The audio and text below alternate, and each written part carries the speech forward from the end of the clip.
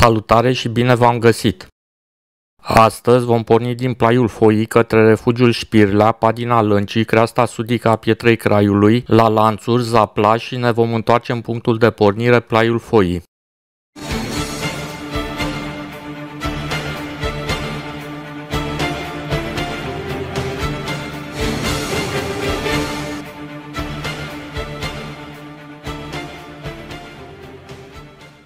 Plaiul Foii este o zonă turistică superbă din România, situată în județul Brașov, la poalele munților Piatra Craiului. Este foarte apreciată de iubitorii de natură, drumeții și alpinism, datorită peisajelor spectaculoase și a accesului ușor la traseele montane din Parcul Național Piatra Craiului. În scurt timp vom ajunge la Refugiul Șpirlea. Acesta este un refugiu montan situat la o altitudine de aproximativ 1440 metri. Este unul dintre cele mai populare refugii din acest masiv, fiind situat pe un traseu montan des frecventat de drumeți, care leagă Plaiul Foii de creasta principală a Pietrei Craiului. Refugiul este de obicei utilizat ca punct de odihnă și adăpost temporar pentru cei care explorează această zonă spectaculoasă a Carpaților meridionali. De la Refugiul Șpirlea, traseul urcă spre Padina Lăncii.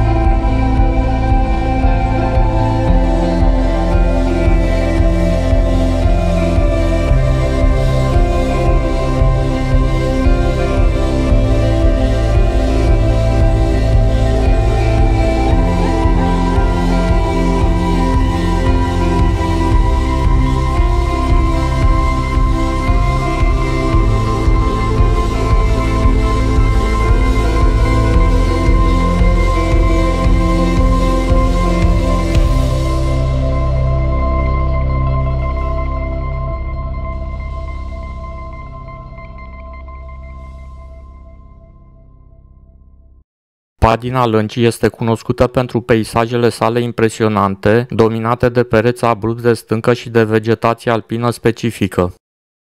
Este un loc în care frumusețea naturală a Pietrei Craiului strălucește în toată splendoarea ei sălbatică.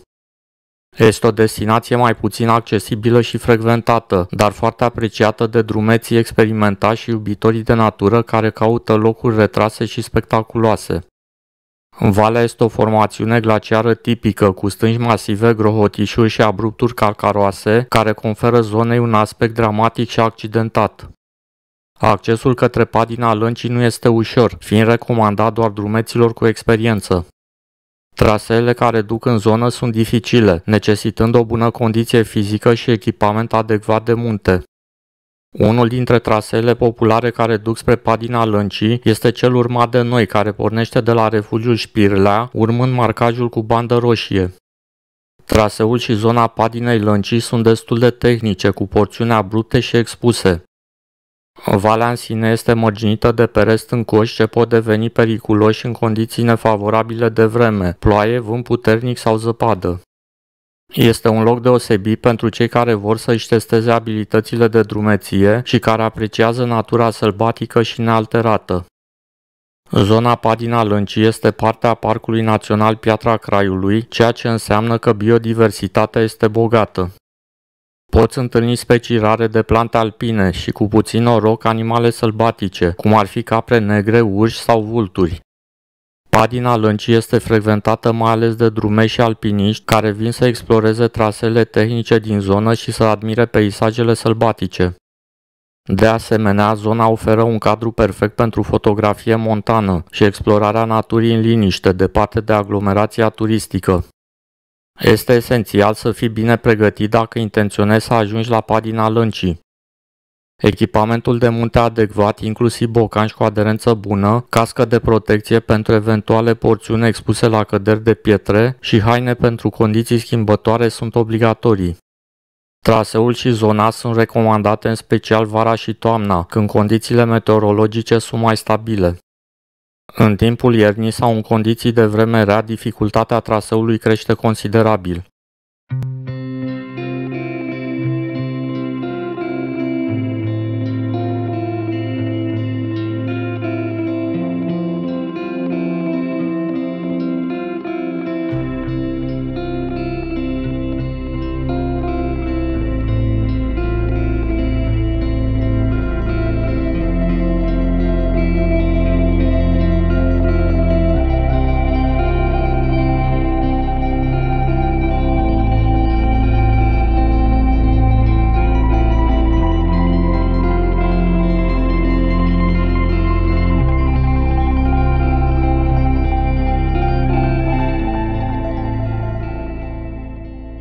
Creasta Sudică a Pietrei Craiului este una dintre cele mai spectaculoase și solicitante porțiuni ale acestui masiv montan din Carpații Meridionali, oferind o experiență alpină unică în România.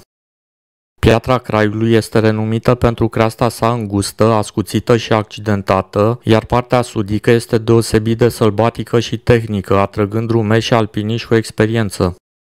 Această parte a crestei face parte din traseul complet al crestei Pietrei Craiului, care se întinde de la nord la sud, însă sudul este considerat mai tehnic și mai sălbatic. Creasta sudică este foarte dificilă, cu porțiuni expuse, unde este necesar stecațări folosind atât mâinile cât și picioarele. Traseul nu este recomandat decât drumeților foarte experimentați sau alpiniștilor. Există secțiuni care necesită atenție maximă, mai ales în condiții de vânt sau ploaie, deoarece pot deveni extrem de periculoase. De asemenea, stâncile abrupte și înguste pot reprezenta un risc pentru cei care nu sunt obișnuiți cu expunerea la înălțimi mari. Creasta sudică oferă priveliști impresionante asupra țării Bârsei, a munților Bucegi, Laota și Făgăraș, dar și asupra văilor abrupte și adânci din Piatra Craiului. Fiind o creastă calcaroasă, peisajele sunt dominate de stânci ascuțite, abrupturi și goluri alpine, dar și de floră specifică, incluzând specii rare de flori alpine, precum garofița Pietrei Craiului sau floarea de colț. Traseul principal de creastă este marcat cu punct roșu, iar parcurgerea lui pe porțiunea sudică poate dura 6-8 ore, în funcție de condițiile meteo și de condiția fizică a drumeților. Traseul pornește de obicei de la cabana Plaiul Foii sau Refugiul Șpirlea, urcând spre creastă prin Padina Lăncii sau alte trasee de acces, cum ar fi Marele Grohotiș, și continuă până la Piscul Baciului sau Vârful la Om, care este cel mai înalt punct al Pietrei Craiului, având 2238 metri.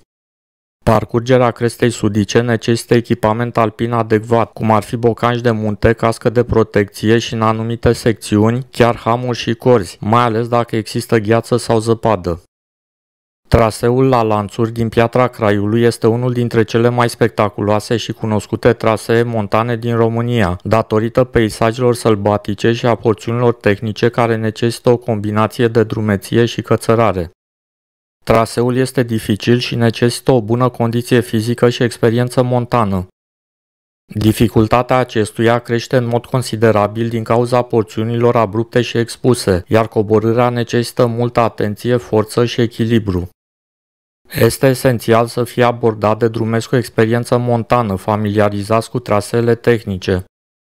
Coborârea începe de obicei de pe creasta sudică a Pietrei Craiului, mai exact din zona Vârful la Om sau Piscul Baciului, cel mai înalt punct din masiv, 2238 metri. Coborârea până la cabana Plaiul Foii prin traseul la Lanțuri este o variantă aleasă de mulți drumeți după parcurgerea crestei sudice. Durata totală a coborârii variază între 4 și 6 ore, în funcție de condiția fizică și de condițiile de pe traseu. Terenul stâncos și expus necesită mult timp și atenție. Pe măsură ce te apropii de secțiunile echipate cu lanțuri, vei întâlni porțiuni abrupte de stâncă, unde este necesar să folosești lanțurile pentru a-ți asigura stabilitatea. Pe coborâre, utilizarea lanțurilor poate fi mai complicată decât pe urcare, deoarece trebuie să controlezi greutatea corpului în timp ce te deplasezi în jos pe pante abrupte. Stâncile pot deveni extrem de alunecoase în cazul în care sunt ude sau acoperite cu zăpadă, așa că este esențial să ai bocanci cu aderență bună.